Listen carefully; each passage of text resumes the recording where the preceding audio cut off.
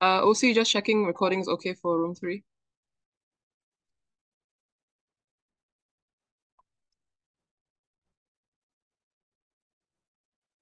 I'm assuming so because we're recording. Hi, Wesley. I think we're recording from Andrea's device. All right, okay, never mind, thanks. Okay, thanks. Okay, so recording's up. We'll get started with the debate. So, general house rules apply. I'm going to time your speeches, but I'm quite terrible at putting them in the chat. So please also time yourselves and also your fellow speakers. Please indicate your POI preference at the top of your speech so that there's no miscommunication on the floor. Obviously, POIs are highly encouraged for engagement and good debate purposes. So if there's no further questions, I call the Prime Minister to start the debate. You're here. Hello, can I confirm that I'm audible, loud and clear? Yeah, loud and clear. Great, cool. PUIs through the chat. I'll preferably take closing. Just give me 10 seconds to start. All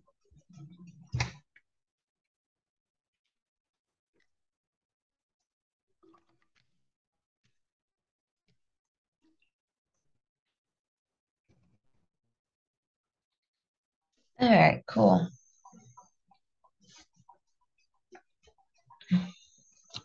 Starting in 3, 2, 1. I think when starting with a political career and you specifically have to make a choice, you want to you want to be sure to make a choice that lasts in the long run, as opposed to a choice where you just ended up sidelining your political career and you don't get to choose and you don't get to kind of make the differences that you wanted to make in the first place. I want to first talk about the interests of this actor in this debate, and then we'll decide what should be the calculus decision, what is likely to be the decision that this person is going to take, and why that's a better decision we explain from outside of the house. First and foremost, let's talk about the interests of a progressive young Malaysian politician, up and coming, what their interests are like to be. When you're a progressive person, you also specifically like want progressive policies to come into picture. So you want to have like more progressive policies such as affirmative action, like women's rights, like LGBTQI rights. These are things that you probably want to see more like being talked about in the political sphere in Malaysia.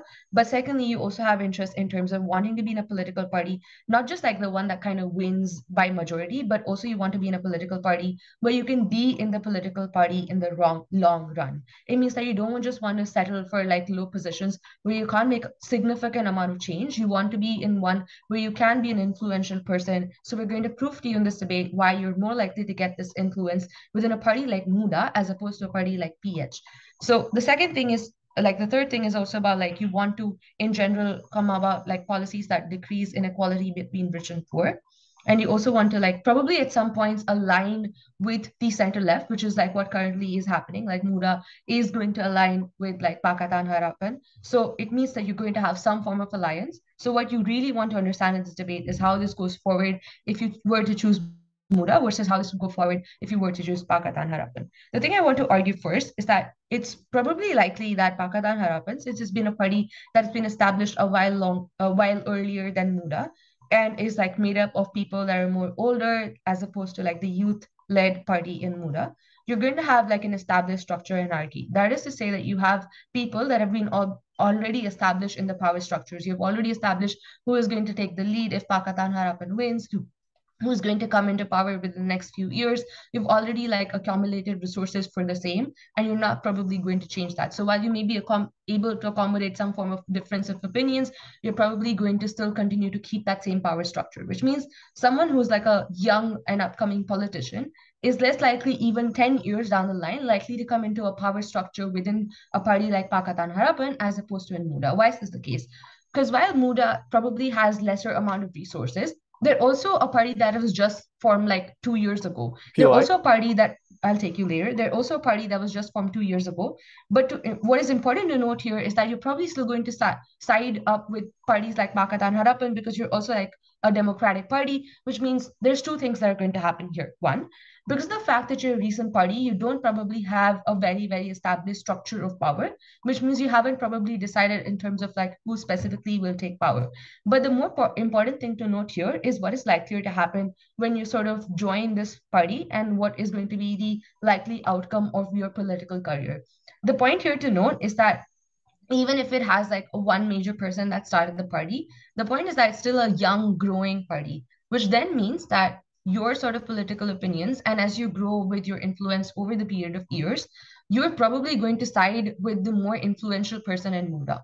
Like MUDA isn't the party that's like going to succeed maybe in the next 5 coming years. It's probably going to be the one that grows over its influence, like increases the kind of influence that it has in the political sphere over a period of years. It's like probably 2 or 3 terms where it probably grows in its influential power. So you probably want to be one of those influential people within the start of the party and grow with the influence of the party and grow your political career as the party continues to grow. That is far better than being in a party which probably already has established power structures, but you're probably going to be sidelined in the party. Why is that likely to be the case?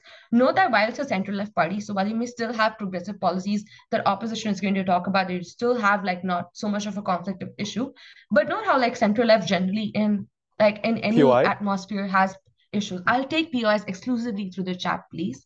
You have specific issues with regards to having political discussions because there's so much like sort of contradictions when you're specifically talking in the center left, because a lot of people, while they prefer left like economic policies, and note that center left doesn't automatically mean progressive and liberal policies, it majorly means that you have like economically left policies. So yes, sure, you might have like more social welfare policies, you may sure like have more policies in terms of providing more jobs and all these kind of things. We're still less likely to have all these kind of progressive policies that you'd want as a specific youth person, which are like as like less conservative and all these kind of things.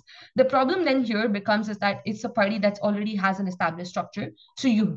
So your ability to go ahead and talk about these are the kind of policies you want in place are less likely to happen because you're not the most influential person within that party. Whereas MUDA is still a party that's like developing. The point to note here is that you probably, even within MUDA, you're less likely to have like an issue of resources. So even if that's something opposition wants to argue, I don't think that's going to happen for 2 reasons. One, your access to resources is likely to be shared amongst other parties that you will form a coalition with. But secondly, it's important to note that all of these resources also come from parties that are probably like significant in like same picture with you. I'll take that POI from CEO. Yeah, so MUDA has already committed to follow PH on most policy outcomes. So what change do you actually get in terms of getting more progressive policy? I think the change about progressive policies is not specifically that you'll make significant amount of policy change, but it's about how further are you in the drive towards those policy change. I think I like just let's just have an intuition pump here, right? It's similar to like probably being the CEO of a company within like a local big company, like maybe a local company in Malaysia and you're a CEO of that, versus literally working as a corporate save in one of the like the big management companies. That's the kind of difference that you're talking about in this debate. Because in a big and established party, I think in most instances of policies, yes, they're going to be similar and have similar amount of benefits to maybe the majority of people and similar to like what progressive individuals may want. But the difference here is majorly about like claiming the benefit of you being an influential person and having a larger political career in terms of you being a better established political person in a party that grows with the years of influence, and like the influence continues to grow and sort of establishes your career as an influential political person. I think that's the kind of sort of distinction in this debate, and that is important to note, because I'm not going to claim a benefit of saying that we'll have massive policies. I think a lot of these policies would be co-opted by opposition anyway. The bigger difference is where do you get to have a say in terms of what specific policies you want to happen, where do you get to have a say more in terms of what specific changes you want, where are you valued more as a political person, couldn't be more proud to propose. Thank the speaker. I'd like to next invite the Leader of Opposition. Hi, can I check if I'm audible? Yep, loud and clear. Yep. I'll take POIs verbally from Slogan.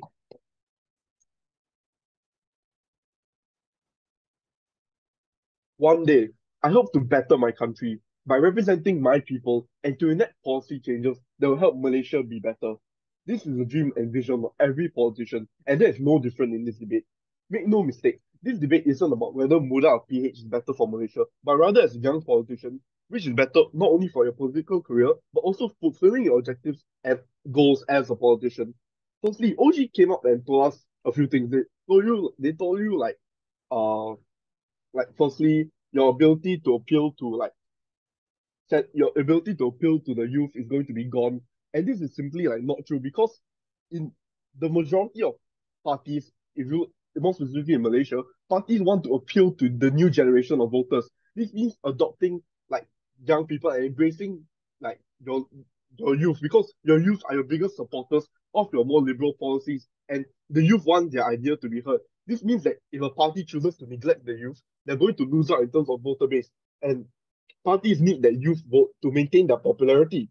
So, you, as a politician in a center-left party, as a progressive politician in a center-left party, you also try to appeal to the youth rather than appealing to the old. I'm going to tell you why further down in my speech, why you can still appeal to both sides as much as possible within this debate.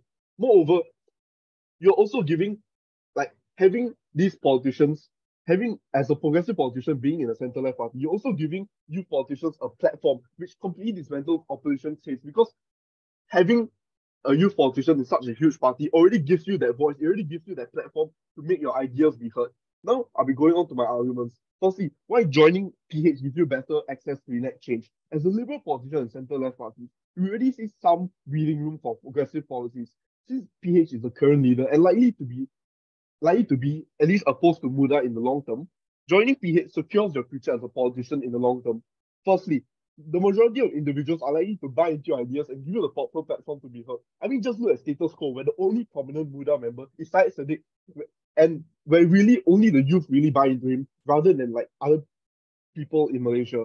The unique benefit of being a young politician in a center-left party is that as a politician, you have the ability to have the youth's voice be heard on a much higher and grander scale. In comparison, when you go to MUDA, you're likely going to be dismissed by other parties, especially when you're already in the minority party, and likely to be overshadowed by bigger players in that minority party, like people like Syed Saddiq. This means, firstly, you aren't as likely to get as much buy-in from people outside of the youth, and secondly, you're principally unlikely to enact proper change when these ideas get outvoted by the larger party. When you already agree that significant buy-in occurs on our side by being center-left, you appeal to more people principally, and people give more significance to your policies rather than dismissing your ideas entirely if you're in a full progressive party like MUDA.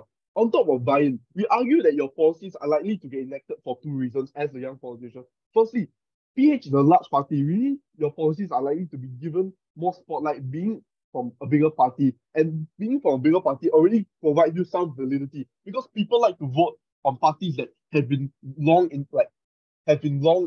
with in the political spectrum, in the political sphere, parties that have been around for quite a while. As OG already pointed out, PH has been around for quite a while. And secondly, parties have an added incentive to appeal to the youth as well. This means that as a politician, your political career is quite secure, because the PH would want to keep you around to capture that youth vote. This means that as a politician, not only are you going to have a secure future, especially in the long term, it means that the PH is likely to also push you up to bigger positions, because they need you to capture that youth vote, and they're probably going to give you the spotlight that you deserve as a politician, and as well as keeping you around, pushing you to higher positions. Moreover, we like to argue that you also go beyond and argue that you also gain some buy-in from the center, because being in a center-left party, you can appeal to individuals in the center part of the political spectrum by, for example, like incorporating certain left, like progressive center rhetoric into your policies to make your policies more appealing to a lot of individuals.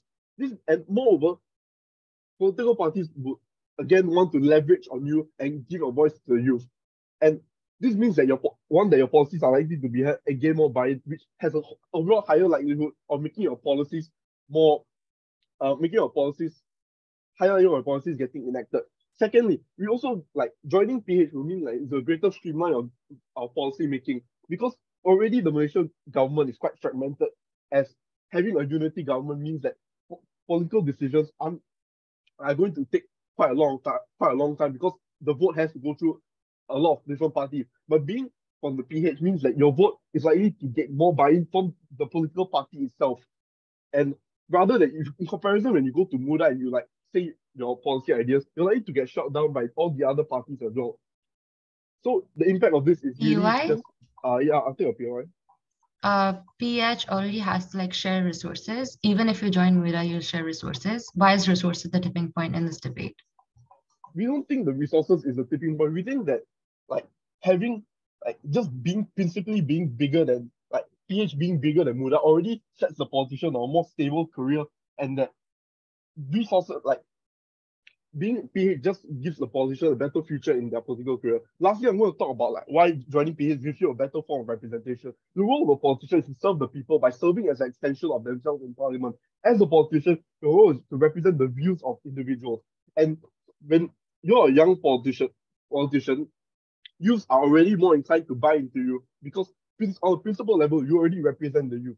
The next step is to represent other people as well. Everything that's more easily done on the side of PH because politicians can easily, like as a young politician, you want to also garner as many votes as possible. This means going down to like different like people from different areas, people from different ages, generations, and finding out issues that they are facing because you want to appeal to them and you want to serve your job as representing them. This means, as comparison to MUDA, where you're only likely to focus on the youth because as a full left party, that's your main demographic. We think that joining PH means that you also represent more people, and this also affects the way you decide policy because now your policies in return addresses the problems of people on a much higher scale. It addresses the problems of more individuals. And we think this is not only better for the political career of these young politicians, but it's also better in making Malaysia a much better country and a more stable country that's better for politics.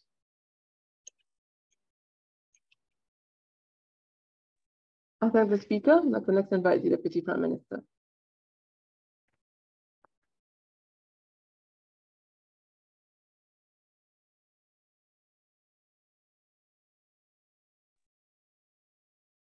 Cool. Hello, am I visible and audible? Yep, both are clear.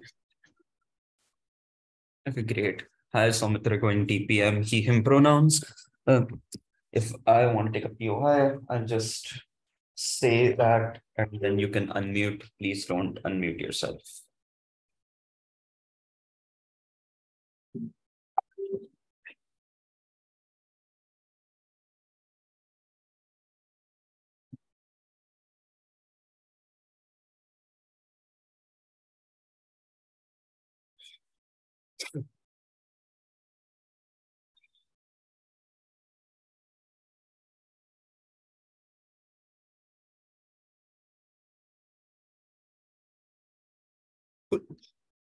Starting in 3, 2, 1.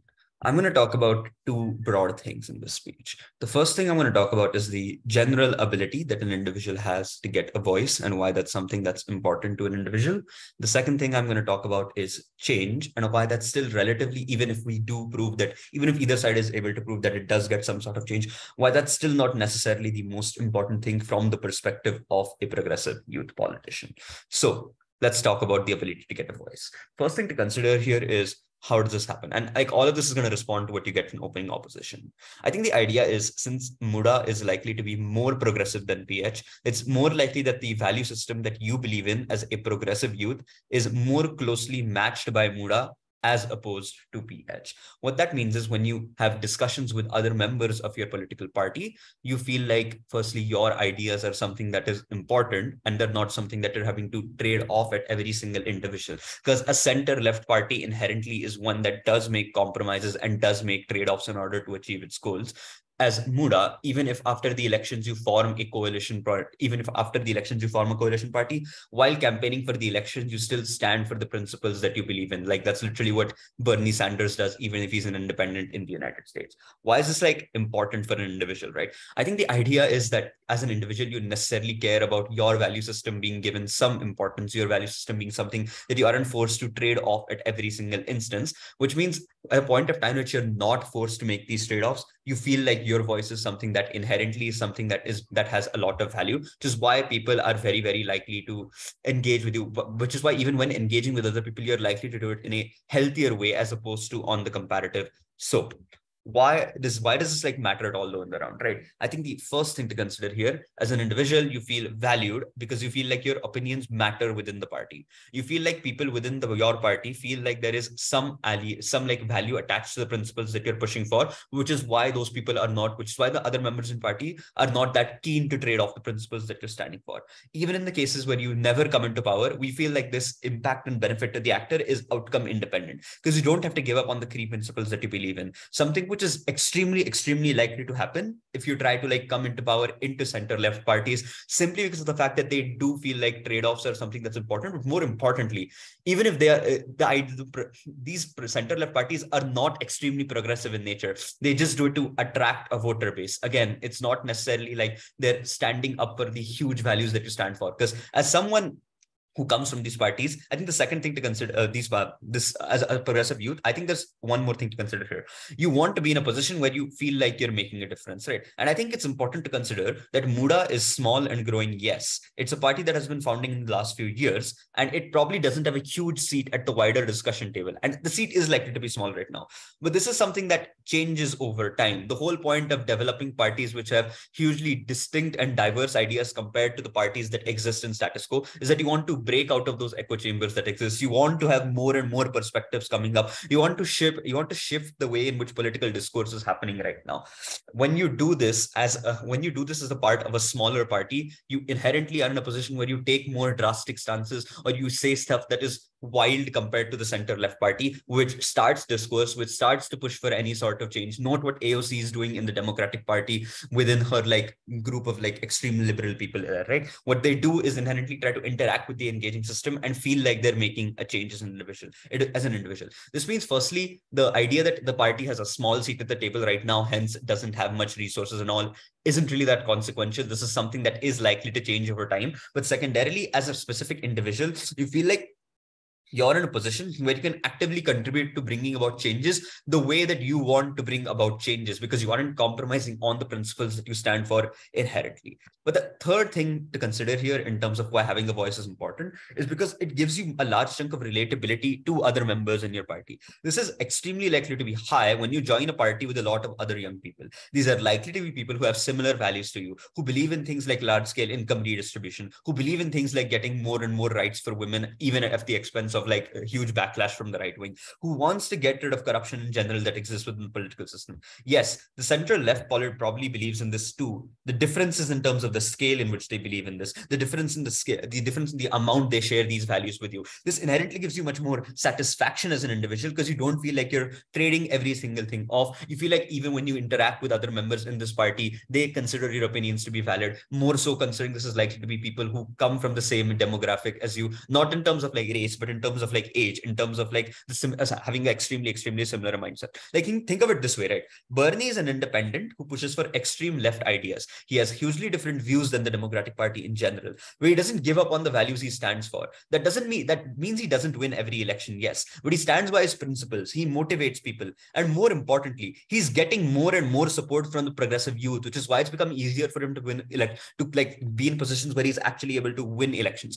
When we have more and more young people coming up nowadays, we can get into a position where we can eventually enact change. But regardless, change isn't the most important outcome here. It's likely to be symmetric, because even in our world, you're still going to have to like make coalitions at some point of time. It's about where as an individual you feel most comfortable and where you feel the most valuable, where you feel like your opinions are one that matter overall. The other way to look at this is in terms of compromises, right? What Ops says here is that lots of people are likely to buy into your narratives in their world. They are likely to buy into narratives, maybe, but those are not your narratives. Those are compromise narratives that you have to deal with. Those are trade-offs that you have to make. Op talks about the principle of how you don't want to make trade-offs and you want to have a secure political career. It's unclear how your political career is something that's secure, that's not a guaranteed benefit. It's not like the PH won the election by a smashing margin. They won by forming coalitions with smaller parties, even with parties such as one seat, such as MUDA, meaning their so-called stability is speculative. So PH does have a bigger platform to talk about policies right now, yes, but they aren't the same policies you believe in. Like, at least when you campaign for MUDA, even if you do form coalitions post-elections, during the campaigning process, you talk about the policies that you think are important, the changes that you feel that should be made. But I want to impact this in terms of the existing political stagnation that exists, right? A youth-led party is more and more likely to change and grow in influence over time. It's a new face of politicians in a time of political stagnation. It's the idea that we want to bring about large-scale change. And people like to see these new politicians coming forward. Like the same way in Aam Aadmi, we saw in Delhi, right? When the Aam Aadmi Party came into power, because because people were tired of the BJP and Congress scenes who were operating on the center-right and center-left spectrums, and the youth was realizing that these people weren't actually making change. Every year when more and more people turn 18 and vote, these people go out and vote for progressive parties. I think the most proximate thing to the actor here is to support what they're believing in. We maximize that. Ops mechanism is one where they have to compromise at every instance, and regardless of outcomes, we think that's a bad thing in and of itself. Vote opening gov.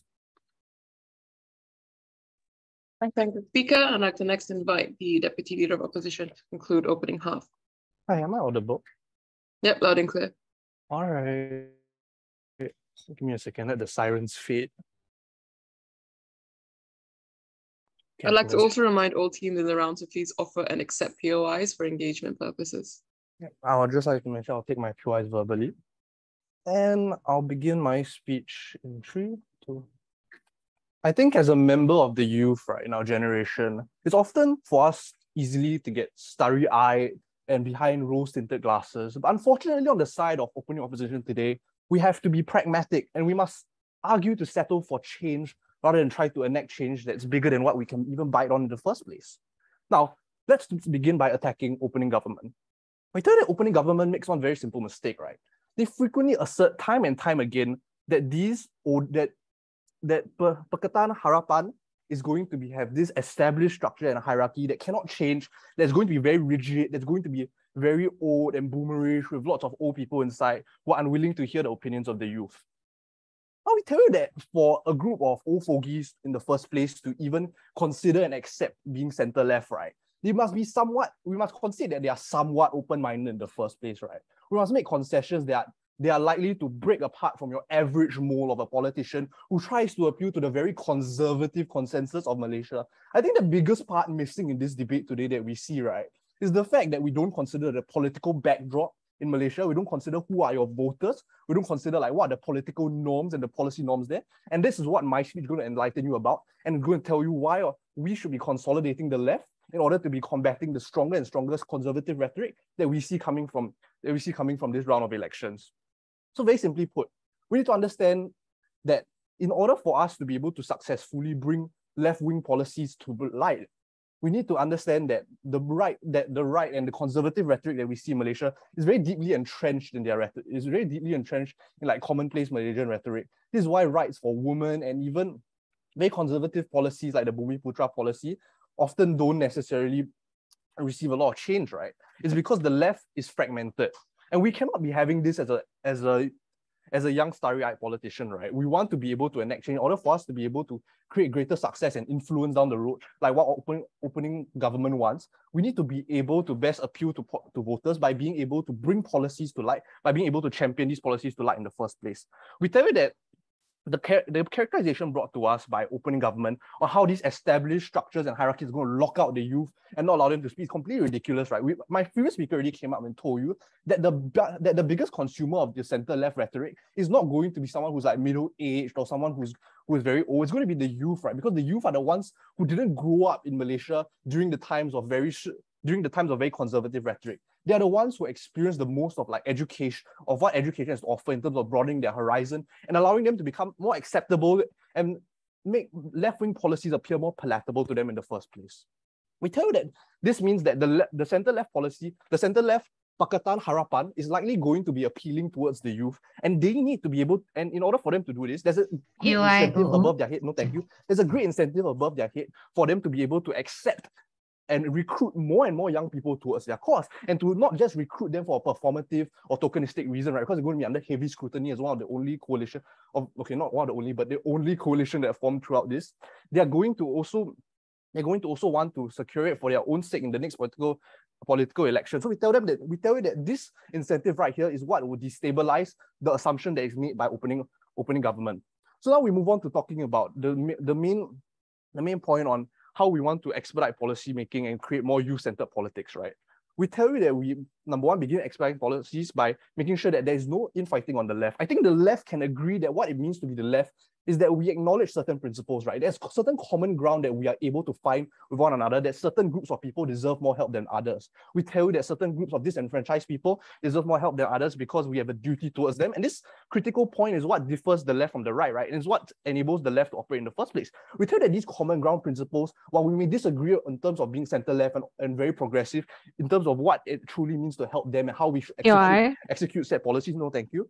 We tell you that that is a very short-sighted way of looking at it, right? We tell you that in the broad scheme of things, what we want to do is end up taking the first step to help these people. And we tell you that the best way for us to do that is to integrate with the larger policy that has already established structure and hierarchy and like supporter base, because like in the previous opening government mentioned, they have already been operating for a longer period of time, and they've likely accrued a substantial amount of like youths to their cause who are very passionate about the center left. And we think that in order for us, in order for us to be able to successfully prevent a confrontational adversarial relationship that alienates the various groups of the left wing, we need to base our policy making on what's commonplace and what's intersectional as an intersectional interest between all of these groups. But before I move on, yes, I'll take the PY. You're probably going to have change on either side. You're a person who's up and coming means you lack influence. Why, with such little influence, people will listen to what you have to say? Why is your burden change when you're young and like no influence? Yeah, but this is all going to occur when the voter base is like voting or that, when the gears really get moving and you really get moving to parliament, right? We think that there's going to be a lot of very vocal discourse between the different progressive lefts. And we think that this discourse is not necessarily a bad thing, but there's going to be disagreements within there that will limit the ability for policies to be able to push through, right, on specifically what it means to be the left. Because you need to realize that in the broader scheme of things within the parliament, you're not just going to be confronting on a left against left basis. It's going to be the left against the conservative, conventional right-wing rhetoric that we see in Malaysia, right?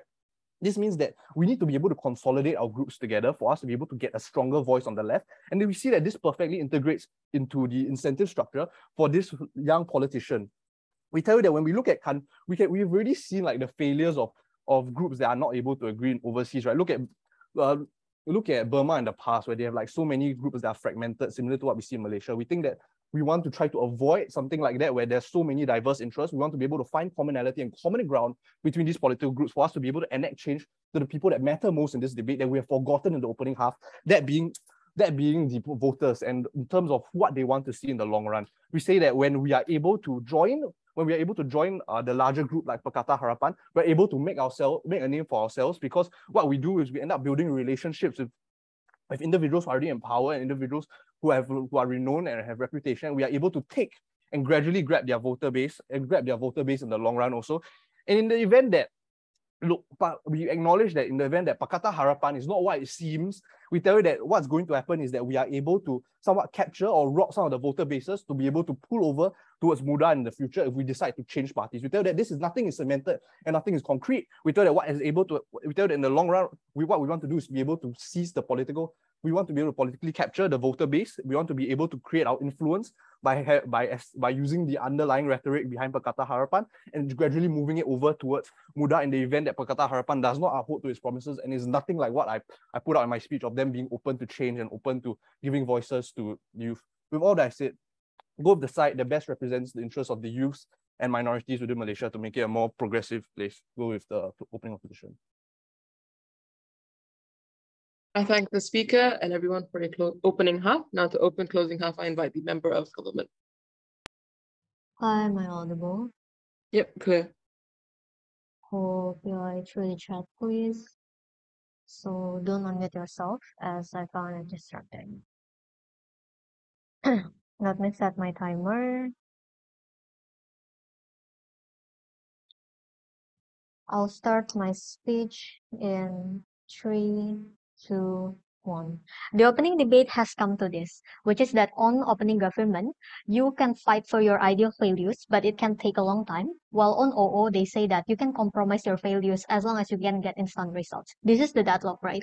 We think the way CJ is going to break this deadlock and answer that to you is by proving that first, I will give you context of how Malaysia politics works, which is that they usually rely on coalition.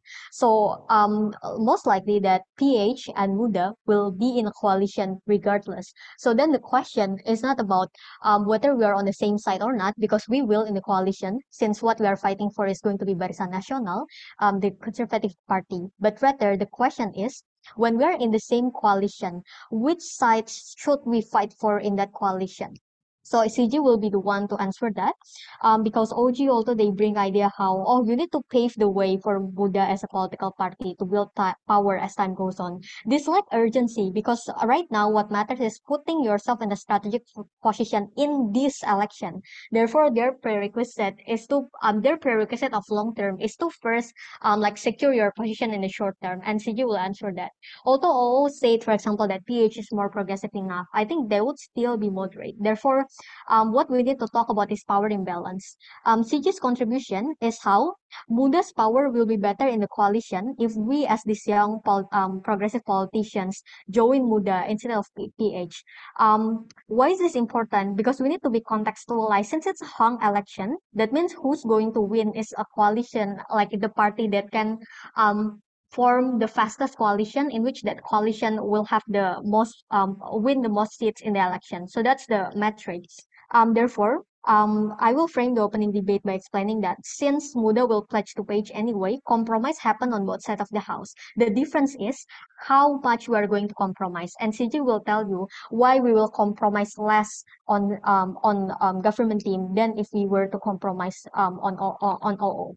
All my rebuttals for OO will be integrated in my arguments, but for OO, I just like to point out that if they say that if you're young, you will still be hurt in PH, then it's not really exclusive when I already give you context of the coalition. This politician is young regardless, so therefore they can also win the influence in MUDA.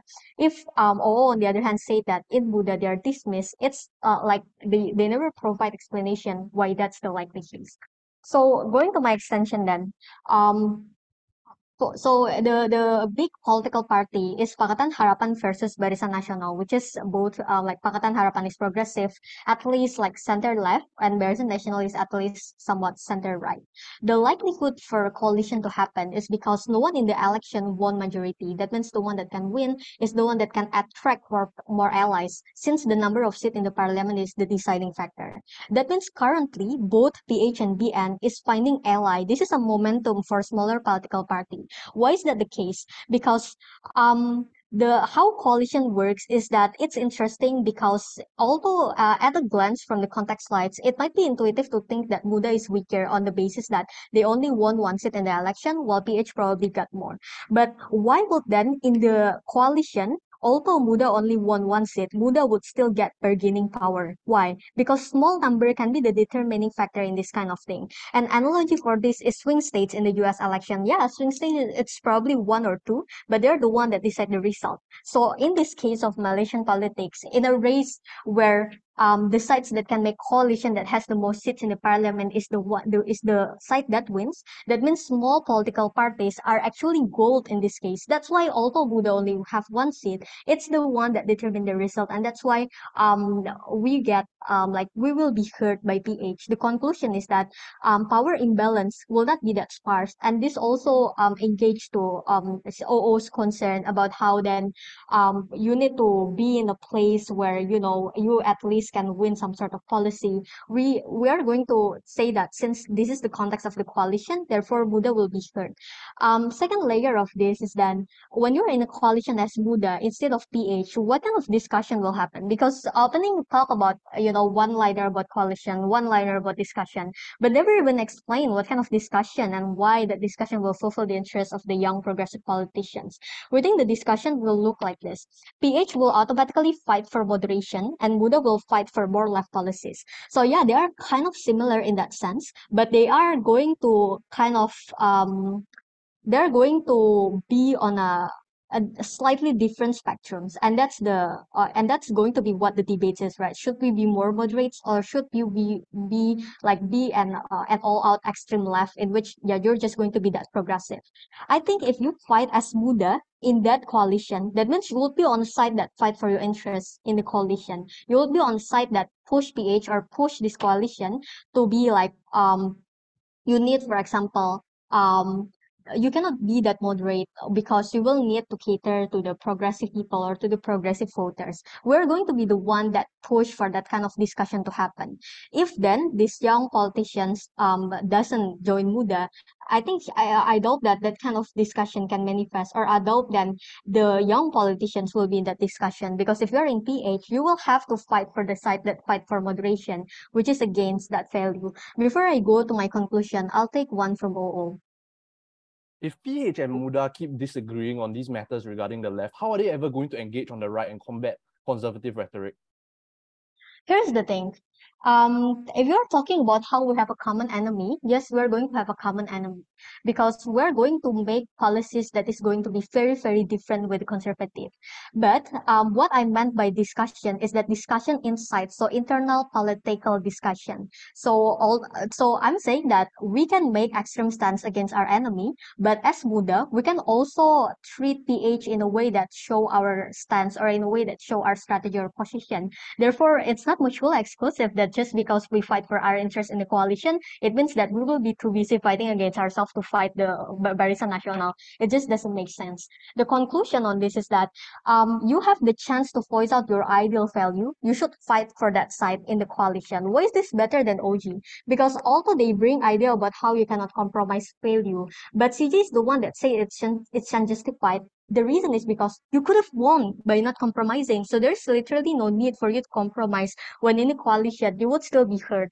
Therefore, this also attack urgency from OO when they say that, you will not be heard on everything. We're the one that proved to you that PH will listen to MUDA. And also, although OO keeps saying that, disagreement is bad, we tell you that it's necessary. And that's why we need to fight for the right side to propose. I thank the speaker. I'd like to next invite the member of opposition.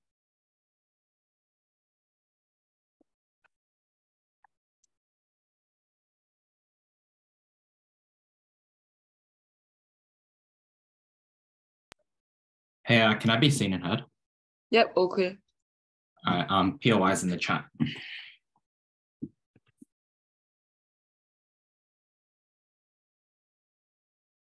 Two extensions in the speech. Firstly, on how we can better bolster career advancements, and secondly, on how we can better serve our political interests as a young progressive Malaysian politician. Firstly, in terms of career advancement, the first piece of context, unlike what CG asserts, is that presumably you don't have a seat in government right now and you are not a sitting politician for the reason that you haven't joined a party yet, which means that you actually have to win a seat. In the context of the hung parliament, where MUDA was only able to win one seat, that means that the chance of you actually winning a seat in the upcoming election is incredibly, incredibly small. And that means that if you don't win a seat, you basically auto lose this debate, because if you don't have a seat, you can't have a voice in government, you can't have an influence over votes, your career is just dead until the next term, which means that the whole debate that happens in the opening half about how much a voice you have just doesn't exist because you don't have that voice or platform at all. The second thing to note is that in comparison, in PH, you're far more likely to be benefited by very generous party infrastructure, because that party is the establishment party that provides a platform that has campaigning and marketing and general kind of monetary resources. And the important thing to note here is that the rhetoric of opening government is that, well, you're a small fish in a big pond, so that party will never really listen to you. But they forget the context of 2019, where the Malaysian government lowered the voting age from 21 to 18, which has brought in 5 million extra young voters, which means that your position within PH is particularly influential and becomes far more influential into the future if young people join MUDA, which means that within PH, resources are disproportionately likely to be directed towards you. But thirdly, for a number of structural reasons, it is incredibly unlikely that MUDA will ever become influential. Firstly, because the position of MUDA on the political spectrum is situated to the left of PH, as opposed to the other two major parties that are to the right of PH, which means that MUDA will always have to form a coalition with PH because it's not going to like form a coalition with the nationalistic right-wing government, which means that you have very little leverage as that party and you have no choice to form a coalition. Secondly, MUDA and PH plan to engage in an electoral pact, which literally just means like they vote for all the same shit, which means the delta on their side is very small. Thirdly, Malaysia operates in a first past the post system, which means that like it's unlike preferential voting where your incentive as a voter is often to vote for example, a smaller party as your first vote and then let that preference run off if the first party doesn't win. In a first past the post system, voters will always want to vote for the party that is most likely to win because in that proportional system, they're the ones that will get the seat, which means that a small party like MUDA will probably never really get the critical mass of votes to get more than that one seat. And fourthly, the Malaysian government recently banned electoral hopping. And this is really important because the reason why MUDA came to power in the first place was because a number of influential young people like Siang, that guy who like won Australs a few years ago, from Malaysia, who's a very cool debater who gave a speech at Malaysian Australs. He actually hopped from, PH to MUDA and was able to establish his base there. But the problem is that those young influential people can no longer hop, which means that a lot of the really powerful people that you want to get on your side are no longer able to join MUDA into the future, which means that MUDA's progress has been stopped there. Why is this important? Because government bench relies on an intuition that the youth are a big force and therefore the party will grow. So even if you don't have power now, in the long run, you will get power. But we provide a number of structural reasons as to why this never will happen, which means that if your goal is to enter government and make change and be heard, you must join PH. Second extension, how do we better serve your political interests? Obviously, you are progressive, but you also want to cater for the youth because your background is, amongst other young people and you care about youth issues. And obviously also you want other youth to be progressive, right? You want to persuade other youth to be progressive. The underlying false assumption of this debate is the idea that youth are just blanket progressive, which is maybe true in the US examples that opening erroneously use, but it's not true in Malaysia because the assumption from the other teams that all youth in Malaysia are progressive is just factually wrong. The youth in Malaysia are particularly polarized. This is firstly because of massive rural-urban educational divides, wherein the other two big parties in government, which are not in government, in the parliament, which is UMNO and Beratsu, have a rhetoric of economic enfranchisement, have populist policies that are able to win over the young that are disaffected within massive populations in rural pockets of Malaysia. But secondly, because the large proportion of Malaysian youth have gone through a recent process of Arabization, and that is firstly because the UMNO government, which is the previous government in power, spurred nationalistic media narratives that focus on the Muslim Malaysian identity, but also closer to ties to the Middle East, has meant that countries like Saudi Arabia have begun to radicalize youth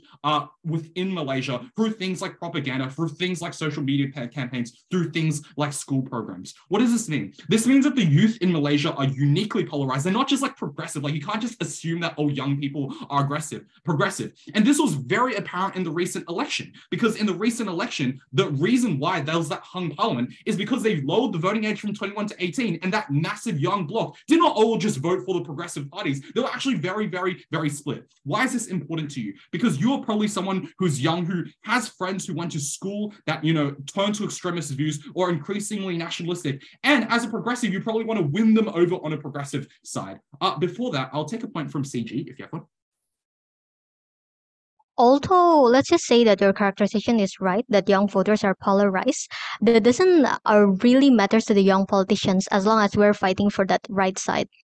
Okay, so this is where I'm going to get to why it's important to become MPH. The problem is that if you want to win those people over, you can't do that within MUDA, because when you're in MUDA, you're painted with an inherently progressive mark and stereotype, and you're unable to reach out. Your position in MUDA entrenches that polarization because you adopt a set of very left-wing progressive policies that like nobody agrees with. That means that your views come off and are perceived as irreconcilable with the other side, which means that not only are you less likely to get the youth vote, but you're unlikely to be able to reach out and tackle issues that affect the youth across the board and not just within cities.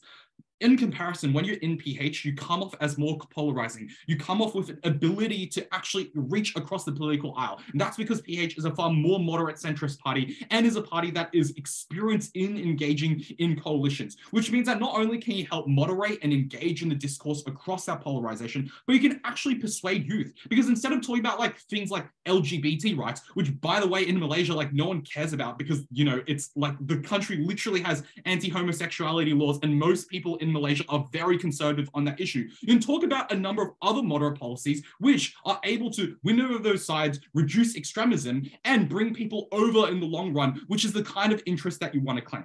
At the end of this debate, our team was the one that firstly actually engaged in the structures and nuances of Malaysian politics, but secondly, we were the side that was pragmatic. Rather than relying on a MUDA that was never likely to grow into the future, we were able to get progressive, pragmatic change, moderate policy, and reach across the aisle. For these reasons, we are very, very proud to oppose. I thank the speaker for that speech and I'd like to invite the government whip to close off government bench. Here. Hello, am I audible? Yes, loud and clear.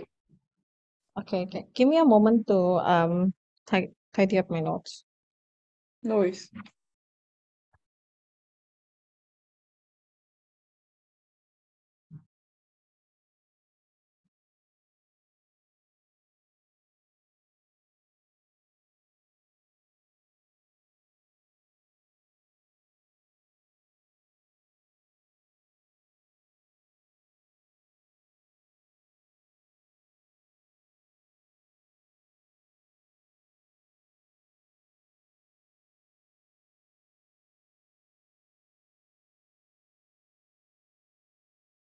Okay, sorry. Am I still audible? Yep. Okay. Preferred POI methods through the chat. Please don't unmute unless like I got disconnected or my voice gets choppy. Okay, starting my speech in 3, 2, 1. The framing of this debate is what is going to best fulfill the interests of this progressive young Malaysian politician, right? I'm going to divide my speech into 3 parts. First, engaging towards CO, then towards O, and lastly, differentiating ourselves with OG based on the framing I've mentioned. Let's talk about CO, right? 4 engagements towards this. First of all, let's point out that CO directly clashes with OG, talking only about the structure of the party for career advancements, right? This is a deadlock that happens on the long diagonal that even CO doesn't want to engage on whether or not it's better for them to go into an established structure or go to a new up and coming party, right? Let's talk about why let's point out first direct engagement is talking about why established parties is very unlikely to accept you because as you notice, something that has never been explained by CO is the process analysis. You need to understand this is not just about a structure political party, but they have certain values at self. So you need to actually be able to explain why an established and concrete moderate center left party would most likely accept this progressive who is very towards the left compared to what they are. So we tell you that's not going to be the case. It is going to be a conflict of interest, and most likely even if you do get a seat, or even if you do get some sort of power, it's not going to be a very powerful one as you do not have the same interest as what the party conveys. So the biggest benefit coming from CO has already fallen. On our side, we tell you that we are going to be involved much better with MUDA and because of the same interest, right? And this is a much better response than what OG tells you, because OG only tells you that, oh, it's a new party. It means it's easier to go in structure-wise, where CG is the one who actually contextualizes what is the nature of this party themselves and why if the nature is similar, it is most likely you ending up becoming a member there is going to push the party to be much stronger, and that is why the career advancement is much more important on our side of the house, right? But second engagement, career advancement is not really that important in this debate, right? Because if this actor that we're talking about is a good enough politician and is able to like win debates and everything, right? They can be established regardless anywhere else. So we think this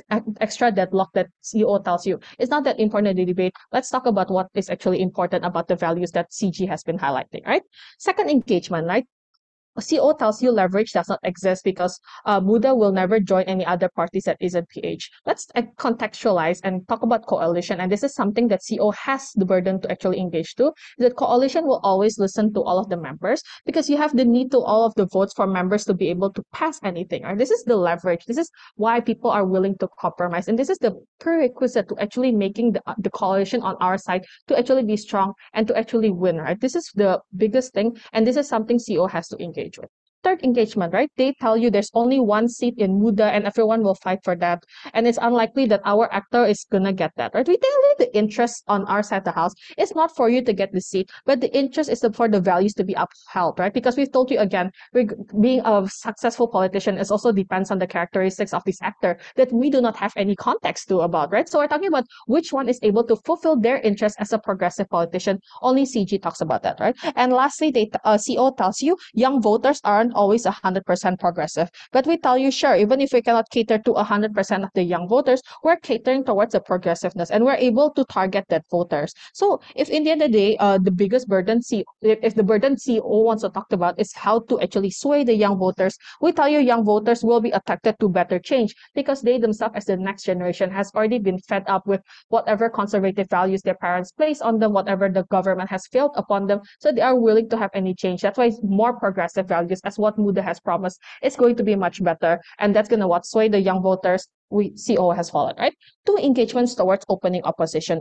First thing, opening opposition tells you, policies will be faster if it is enacted in PH, and because it is moderate left, right?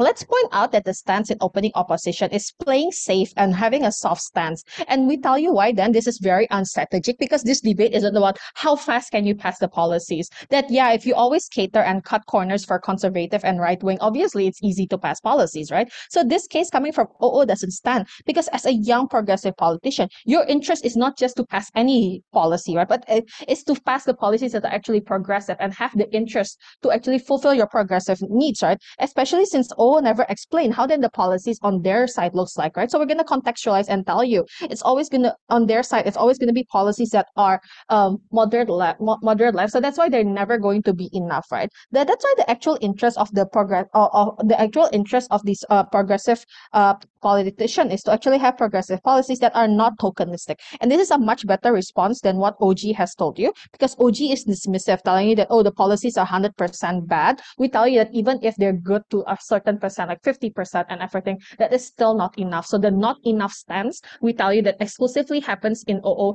has fallen. That's the first engagement, right? Second engagement, before going on to that, let's take the POI from OO.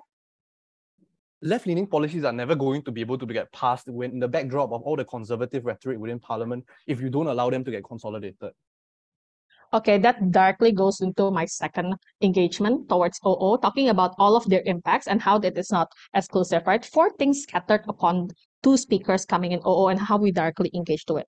First thing they tell you, as a young politician, you will always want to be heard. We tell you this doesn't make sense of why it's an exclusive case on their side, because if the actor in this debate, as what the motion says, is young in this characteristic, they're always going to be heard regardless of what party they're in, right? So it's much better on our side instead when they are young and they take a bold stance, because this is what interests people more. They want change for what the existing government has already failed upon them. So first benefit falls, right? Second thing, they tell you MUDA will not be heard because Malaysian is too conservative. This is exactly the POI they gave, right? We tell you that PH is still moderate left, which means it's also their burden to explain why then, even if half left means is that they're going to be hurt by the Malaysian conservative anyway, right? It's because if the portrayal of Malaysia is that conservative, we tell you PH policies will then be compromised towards more of a right-wing policy, and that is not good on their side of the house, right? That is what we tell you why then it's not going to be better on our side of the house, because MUDA goes directly against the conservative. This stronger stance is going to be much able to reach to a better compromise, reach a much better policies. We tell you why their second impact falls, right? Their third impact coming from OO is how then it is to appeal towards the youth. As OO says, the youth is progressive. So we tell you that the youth does not appeal towards PH. It is half stance, because why do you want to vote halfly for?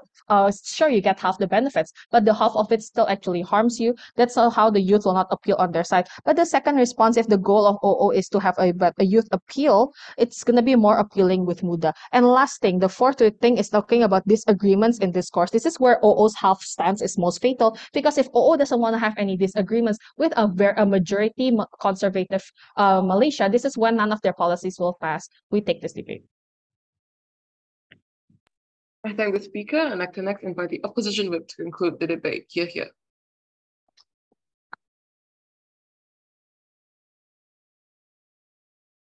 All right, POI is in chat, please.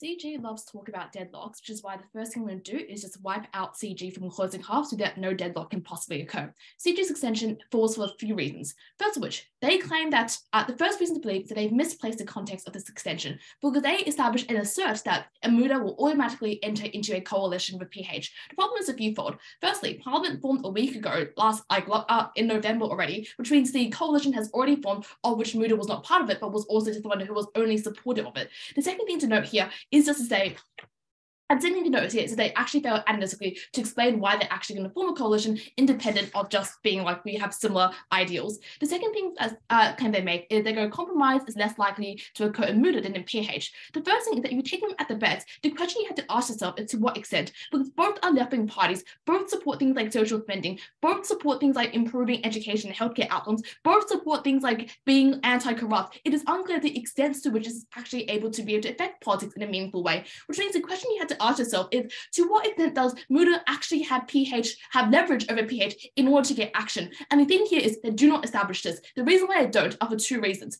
Firstly, we explain why MUDA has 1 seat, PH was short of around 30 seats, which is why the influence relative in the coalition means PH is far more likely to listen to everyone else as opposed to just MUDA because they're contributing less to holding the coalition together. And importantly, I think it's to say, insofar as you do lose MUDA because they don't like you and want to draw away, 1 seat isn't going to cripple a coalition. That happens when other parties with far more seats leave the coalition. That's why they don't have much leverage. The second thing here is that MUDA in of itself doesn't have much leverage. For the very reason it's a youth organization. They often do not have connection to donors. They often do not have connections to the establishment, which means they are least likely to be able to do things like mobilize and campaign for the policies you want to put forward and have any sway in the media, which means they're not actually that useful of a party to you. The question then you had to ask that, as a politician, are you more likely to listen to someone within PH or outside PH? The thing is, it is obviously within for 3 reasons. Because firstly, you're already on site, which means you're broadly achieving the same goals. Secondly, you literally work with people within the party engine, so you know people to talk to, and you're far more likely to trust them because you interact on a daily basis, as opposed to being in a separate political party. And third thing to note here is that you are also internally valuable to someone within the party, because if someone else wants to advance the kind of PH party ladder, they need your help to do so, which is why they're likely to form this connection and likely to acquiesce to your demands. And that is why you're far more likely to be influential than MUDA, of which you have no impact on people's own internal career progressions within a party. That is why I think CG's extension about getting progressive policy doesn't really exist. It is at best marginal, but more so they never actually prove why MUDA has sufficient leverage to actually generate the change it wanted to be able to influence PH in a positive way. Now focusing on the broad parts of this debate, what is best for career advancement? This is the most important question for a few reasons. The first of which, I already explained that policy supported on both sides is a relatively marginal outcome because MUDA has already acceded to following most of PH's policy demands. Secondly, the personal benefit to career advancement are significant. It looks like things like financial stability. It looks like things like promotions. It looks like having stable pay so you can support yourself. And no, this is a concrete benefit which occurs when you have a seat in Parliament, as opposed to a speculative benefit as to how much influence you can get, which is why you outweigh it being to be way more significant. The third thing here is that career advancement is critical because you can't let CG get away with the assertion that you're going to be talented on both sides. You can get any outcome because you're able to be a cool debater and influence things. The problem is the parties in of itself have different organizations which better facilitates your capacity to actually climb the ladder and to actually gain influence. And this is where David's extension comes in relatively critically, right? Because he explains within PH, it has things like connections, it has things like resources to establish politicians. It has things like, for example, kind of the connections which allow you to attract election funders. They have resources to invest in you. They have mentors to teach you how to politic and to do things like pre-election coalition forming and all those things. These are resources which are only true for a party which is an incumbent. It has been established for the past 30 or 40 years. That is not true for a party which was literally established in 2018. And that was the key difference in this way and why PH was always going to be better and always more facilitative towards someone who was talented, aspiring, and wanted to climb the ladder. The second, and note this is a better explanation of of OO's argument about resource. For very reason, we actually explain the specific mechanisms which help this individual advance their career. The second benefit we give to you is that we are able to wield political influence. OO only explain that you help capture the youth vote, but they don't actually structurally explain why the youth actually matter more and why this individual is likely to have more leverage within PH. And as I say, David explains that firstly, the recent lowering of the voting age means there is a far more larger youth base, but also secondly, the very specific characterization as to how youth voters are polarized means that often you want to capture people who are youth who are moderate, youth who are on the right, as opposed to only capturing the progressive votes, which means that you're far more better able to do that as a moderate party as opposed to being on a far radical party. And the thing here is like CG trying to wash this out by being like, oh, we don't care about right-wing youth. But the thing is, you probably do, right? Because there are a set of youth issues which affect all of them, irrespective of your political spectrum. Whether it is youth unemployment or whether it is a sense of the loss of national identity, you as a PH member can still compete on these grounds, which is able to attract those who are more on the right and are able to de-radicalize them and pull them into the party. And that is a unique benefit you bring to this party. But before that, a POI from OG. Even if you get votes for PH, your only incentive for them to have you is that you're a token for them that they can use as votes. You're not going to get to have to make those policies. You're going to compromise what's the change. Because we get money, we get stability, we get connections, which means that in the long term, we're far more likely to get the policies we want, not a harm in this debate. The second thing then which CJ also responds is, it's like, even if you're in the party, you don't get a powerful seat. Like a seat is better than no seat. So like, I guess be comparative there. I think then responding to OG's claim, which is to say, well, you have more influence in MUDA because you are a fish in a small, you're like a big fish in a small pond. The first thing to note is this is relatively unimportant in so far as the policy outcomes are relatively the same. Because if you raise benefits like being heard or being comfortable, that is literally just like talking to a friend and talking to a community group as opposed to actually making policy. Unimportant here. But the second thing to note here is that we explain why you are uniquely powerful as a youth in the PH. The very reason we explain that firstly, the youth is polarized, which is why you can help attract votes. No, but not that. David explains why MUDA is in of itself unlikely to gain power, and this gets no response from CG. Because we explain that firstly, the youth is polarized. That secondly, there is low trust for MUDA because they don't have an electoral history. The third thing is that because they're young, they're viewed as incompetent and inconsistent. Their response is things get better over time. But we explain two additional structural reasons as to why MUDA is likely to struggle. Because firstly, the first past the post system structurally disadvantages minor parties for the very reason there is no preferential vote, which allows you to put your eggs in two baskets. The second thing to be here is that because they're more radical, you automatically lose people who are moderate and automatically lose people on the right. This is just the way that the pathway into power for MUDA is incredibly hard to achieve. It is uncertain as to whether you can achieve it. You're better off being in a more established party to actually get the benefits that you want to get. These are the reasons as to why we wipe out op bench, because we explain the best pathway towards your own personal career is for you to be in PH, but also the best chance of you being to influence politics is to be a prominent member of PH. That is why we win this debate. Just two final metrics as to weighing against OO. Firstly, you should weigh us against them because we have better depth of analysis, which is specifically tied to Malaysia as a country. The second thing here is that we have more concrete benefits about career advances, which is not contingent upon how much policy influence you actually get. We prove a solid thing. This is something no other team does in this debate. I thank the speaker and everyone for an excellent debate. I'd like to now invite all speakers to exit the room as myself and the judge deliberate, and we'll call you back later on once the verdict is ready. Across the floor, shake hands, and we'll see you soon. Thanks for the round, everyone.